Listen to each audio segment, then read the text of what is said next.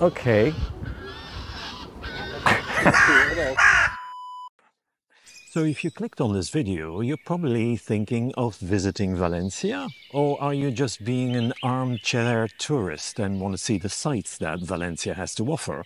Or maybe you're following my channel of my van life adventures traveling through Europe. In any case, I am Jack and I would like to show you my Valencia. I have now stopped here for a couple of weeks.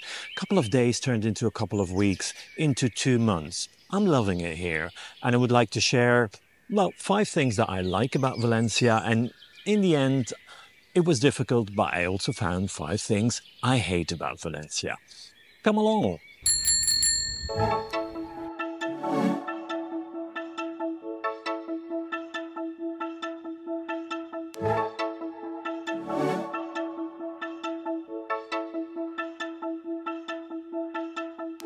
So this is the bridge that I usually take to get into Valencia, and at the end of the bridge I always have a choice: turn left towards the more modern side of the town, which is the city of sciences and arts, or turn right, and that takes me to, well, the old town basically, with the more picturesque architecture and history. Today, I think I'll turn left and right because I want to show a bit of Valencia, my Valencia, to you. So I hope you enjoyed the ride with me and come along. It is my life.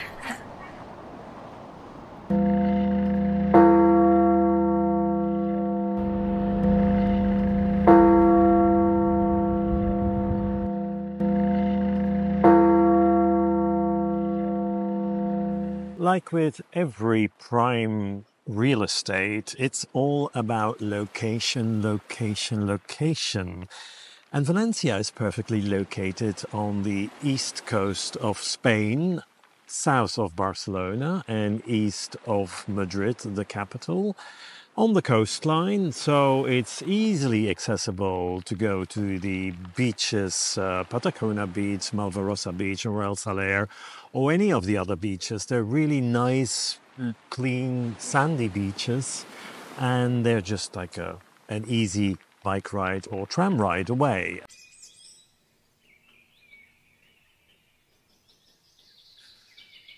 Now, believe it or not, I'm actually standing in a river, the river of Turia, in the middle of Valencia. And as you can see, it's no longer a river. After the flood in 1957, they decided to change or redirect the river, let's put it that way, to the ocean, and through a whole network of irrigation underneath Valencia, there is now water aplenty. Because I told you before, I think, that it rarely rains in Valencia, and nevertheless it's a very, very green city because of that irrigation system underneath the city. Now this Turia Gardens, the Gardens of Turia, go from east to west, so you can go from Old Town all the way to the City of Sciences and Arts, the modern part that I mentioned before.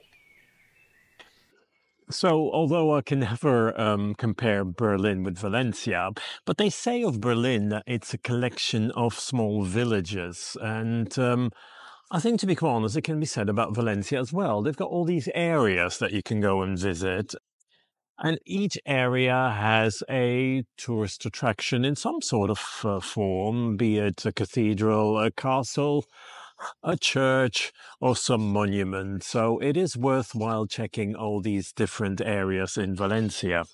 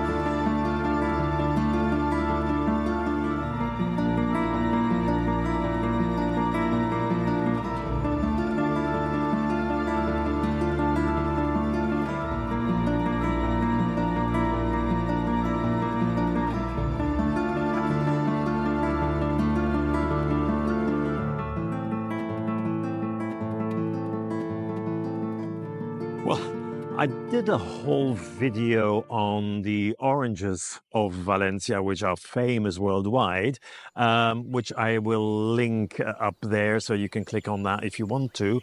But that leads me to my next chapter of Valencia. It's the food. I mean, it is, well, it is Spain, of course. They love their fish. And being so close to the Mediterranean, of course, the fish is fresh.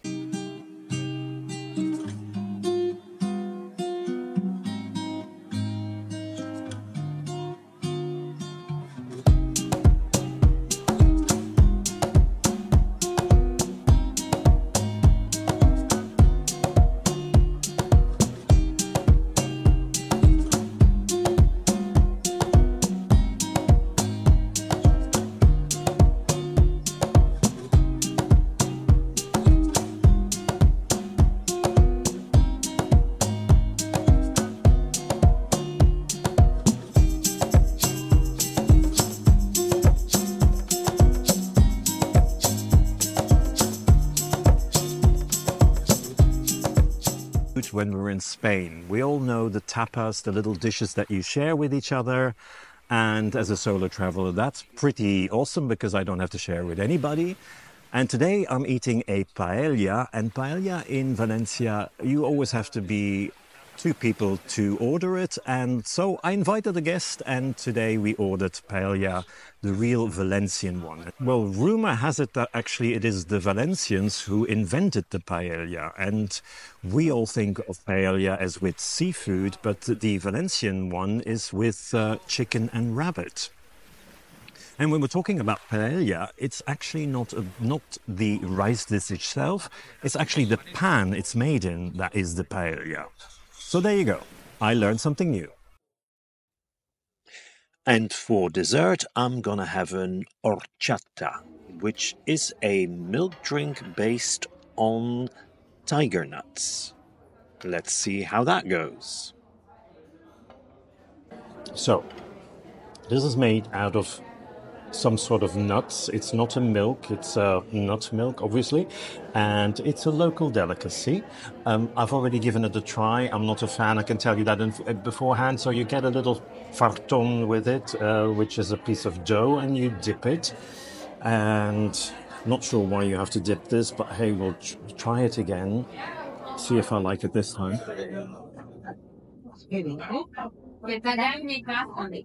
It's a very sweet drink.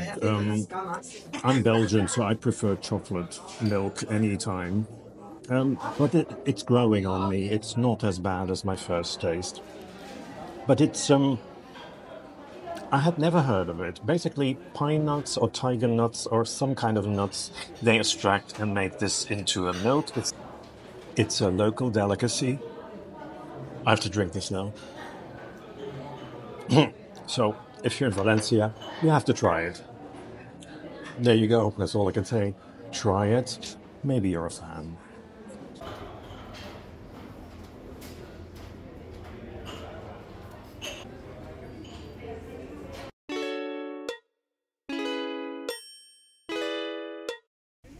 Now, Valencia is also a university city, and you can actually notice that because of the amount of young people that I see in town, and also the young people that help in restaurants and cafes. So it gives the town or the city a nice energy, a good vibe. At night, that means also a lot of noise, a lot of partying going on with these young people. I learned one word in Spanish, botellón, which means that, you know, they call on Twitter or on Facebook and they gather in a park and they buy their booze in a supermarket, and then they meet up and make noise and make a party, a cheaper version than going to a disco or to a rave.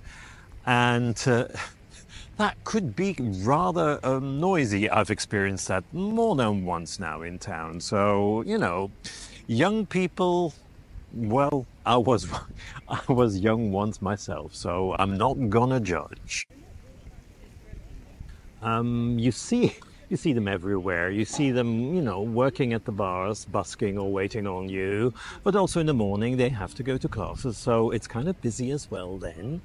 And I'm not sure if that is because of the student population, but unlike America, where there's a Starbucks on every corner or a McDonald's, there seems to be a CrossFit or a gym on every corner in Valencia. Now, I don't know if the young people inspire the old people to keep fit, or if it's the older generation that brings it on to the next generation to keep fit. But I must admit, a lot of people do a lot of sports here. Generally, I would say it's a healthy city. I don't see a lot of overweight people here. I see a lot of people moving all the time, jogging, working out, walking. It is definitely a place where outdoor living trumps indoor living. And to be honest, as a homebody, I find it very, very invigorating to be outside all the time, active all the time. And you can actually see and feel that in this city.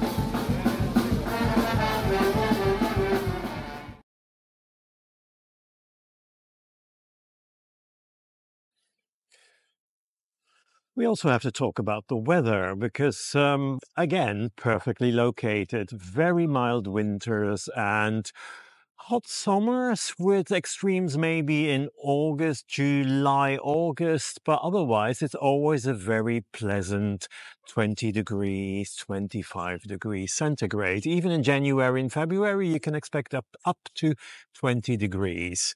As I've mentioned earlier on, it doesn't rain a lot. And as you can see, it is still very green through that irrigation system that they built in the 60s.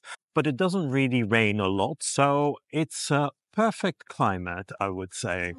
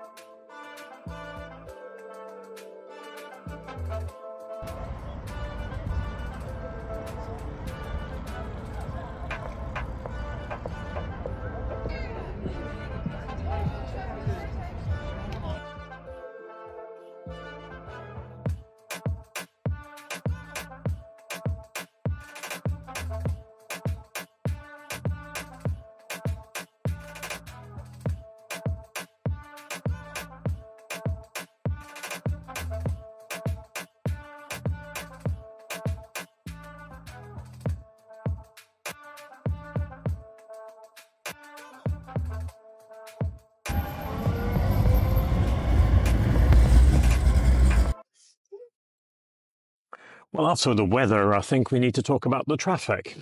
So I passed Barcelona, remember, and I really hated it instantly because the traffic was murder. Let's call it murder. Hey, it was really bad. It was really busy. Now, having lived in Berlin and in London, I know, traffic in capital cities are pretty horrendous, to be quite honest. So I was expecting the worst for Valencia, and I have to admit the traffic is really, really easy going here. It's not as busy. Okay, it's not the capital of Spain. It's the third largest city of Spain, after all. I mean, it's a very relaxed atmosphere, I would say, in traffic, and I haven't heard anybody hoot yet. So I think, they're very chill. There are a couple of things that I find strange. First of all, the roundabouts. The roundabouts are really weird because they've got traffic lights on the roundabout, which is new to me. So you could say that Valencia is a very bike-friendly city. There's dedicated bike lanes throughout the whole town, throughout the whole city, even the whole coastline has a dedicated bike lane. You know what? I filmed my bike ride from Malvarosa Beach to Patagona Beach. It's about a 6-minute bike ride, really.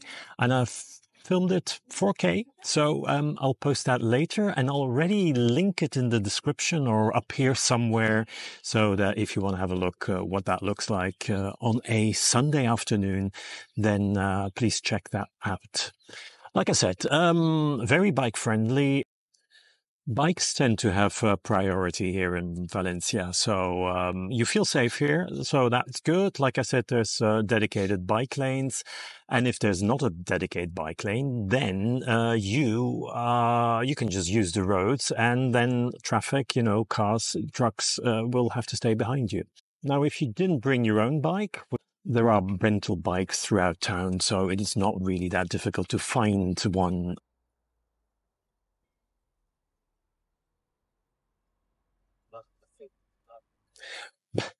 But for now, I'm gonna jump on the bike, take you through a little tour through town, and walk you through or bike you through town. I'll see you in a minute.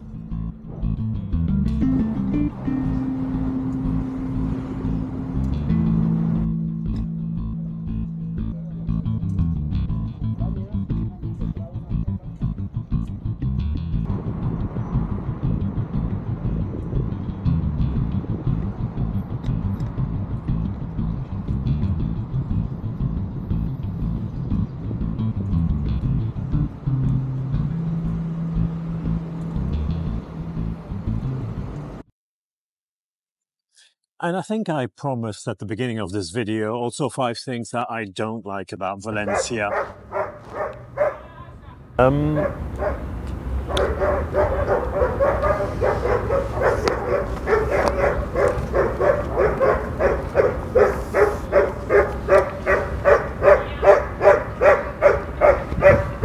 Excuse me, I'm taping here.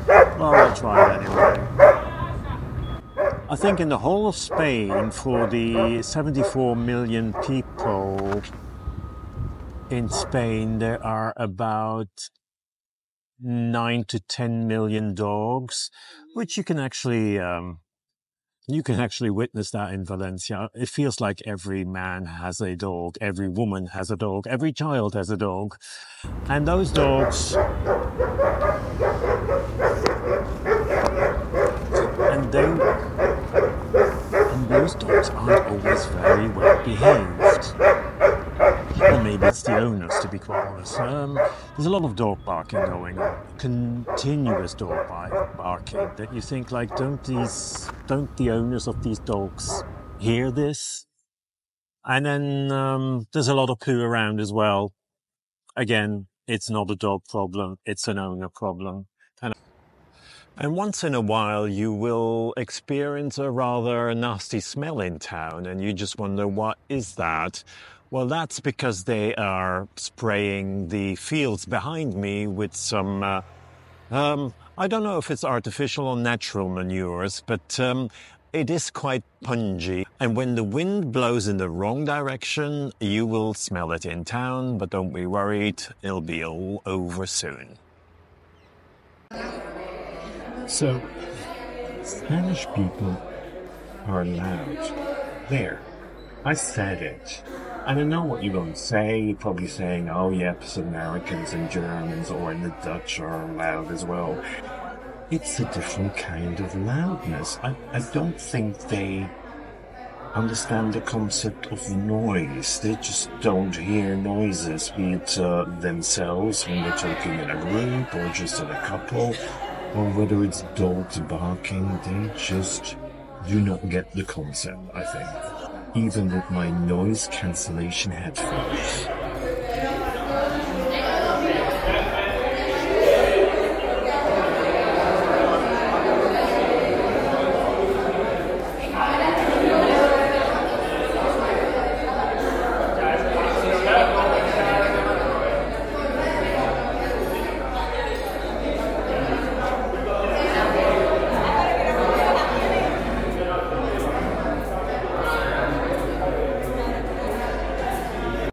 Now, another thing that we might not be accustomed to, but the Spanish still take very seriously, is their siesta time.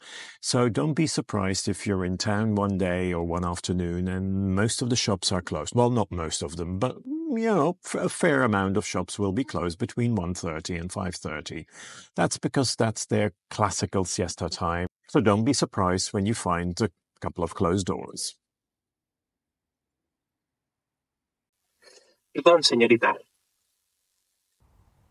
Perdón, señorita. Say, I speak. Hablo. Hablo. Hablo. I speak English. Hablo inglés. I speak Spanish.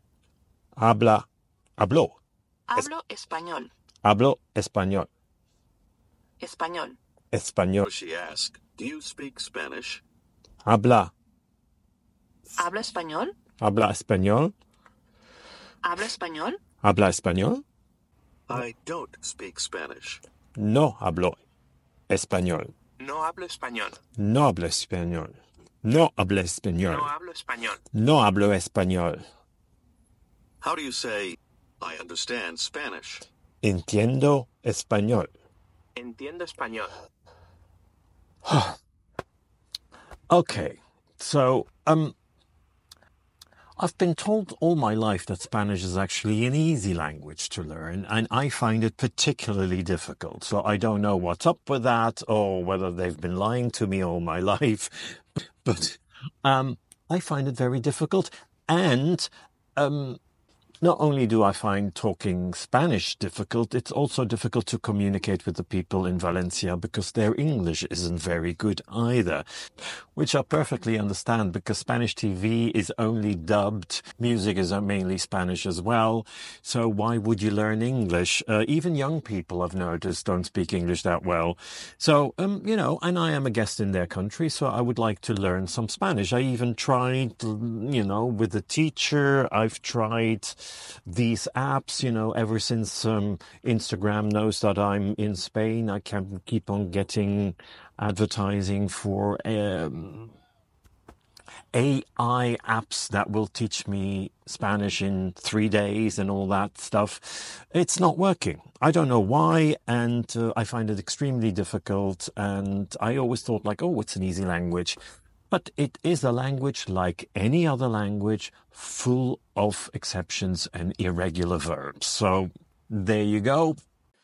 And I think that the way people respond to me speaking English is that they kind of get into a panic as well. And when I ask them to just, you know, hablo despacio, as in like, you know, can you please talk more slowly? They just start raising their voice and start shouting at me, which obviously doesn't help the communication at all. I just want them to break up their little sentences. And once I can hear a broken up sentence, I probably will understand it. It's just that they don't have that concept of like, oh, I need to speak more slowly and I have to pronounce better. Unfortunately, but there you go. I will persist in learning Spanish, and next year when I come back, I will be able to have a proper conversation.